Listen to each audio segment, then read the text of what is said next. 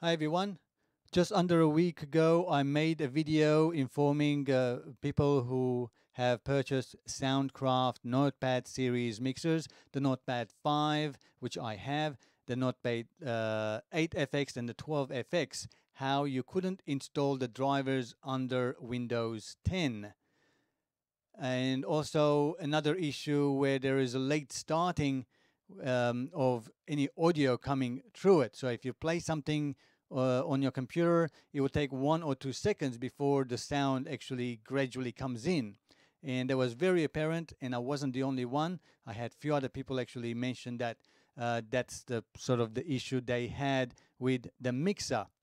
Well, looks like Soundcraft um, actually listened to my complaint because I did email them as well. Now, after it took 2 years for them to fix this issue, and it only took one video and 2 emails for them to correct it. And today, June 14th, it could be June 13th for you, depending which part of the planet you are on. I'm in Australia, so we're already ahead. They've already released an updated version 2.04, if I'm not mistaken. So there's version 2. Used to be version 1.09. Now there's version 2 out there, and I have downloaded it and installed on my laptop. And actually what you're hearing now is a sound from my microphone onto my Soundcraft Notepad 5 mixer. As you can see, I plugged a lot of things in there and testing everything out, including all of the USB connections. And I will make a video about this mixer very soon. And they have also fixed and corrected that initial starting delay as well, and many other things that I have discovered, because I could install it without the driver's certificate, digital certificate authentication. So that's how I discovered all those problems. Now in this new version, version 2, they have corrected those, and they've also added few other additional features in the driver which wasn't available in the previous version. So that's really, really great news. This is really great. This is how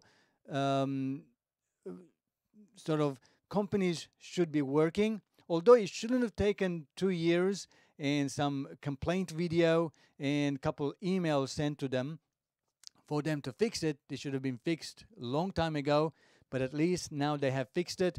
Now it's back out of the box, and tomorrow I have to contact my supplier where I purchased it from and informing that no, actually I won't be returning it, I'll be keeping it. So which is a good news for them as well, so that they don't have to pay for flight back and refund me money and all of that headache.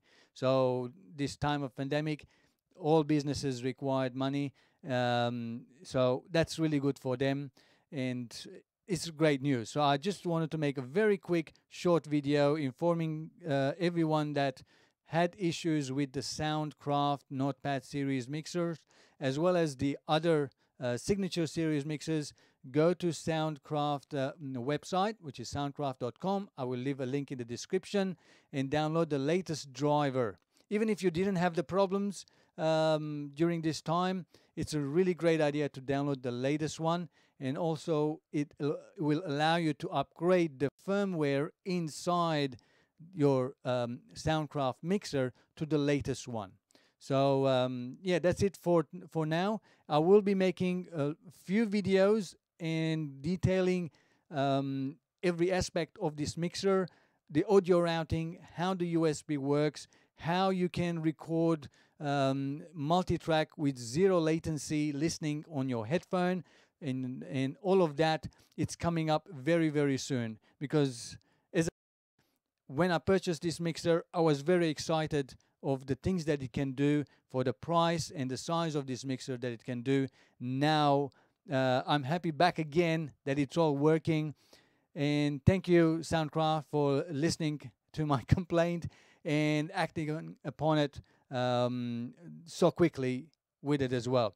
but I guess they were already working on it. And my video and my final call email was the last straw. They said, well, let's release it before Vache's video gets really viral and affects our business. So anyway, I'll talk to you very, very soon. Cheerio, guys, and thanks for watching, and have a great time making music. Cheerio.